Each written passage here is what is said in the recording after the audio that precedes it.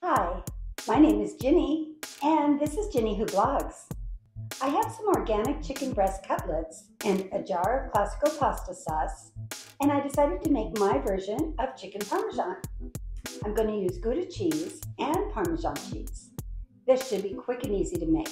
So come on, let me show you how I make my chicken Parmesan. Start with a package of organic chicken cutlets, a jar of your favorite pasta sauce. I used Classico roasted tomato and garlic. You will need the pasta, Gouda cheese, Parmesan cheese, and breadcrumbs. Season your breadcrumbs with garlic powder, garlic and herb Italian seasoning, basil, and oregano, and mix well. Heat some olive oil in a frying pan. Also, in a small saucepan, heat some of the pasta sauce on low.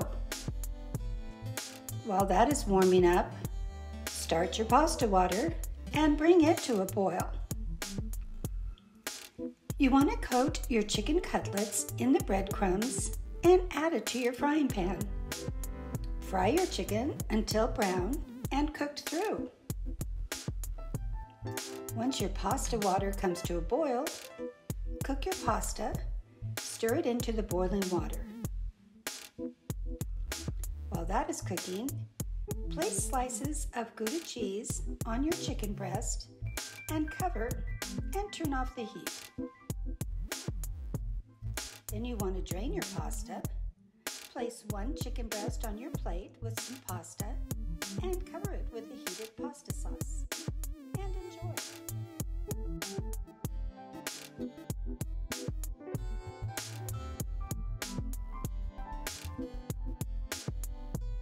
As you can see, this is really easy to make.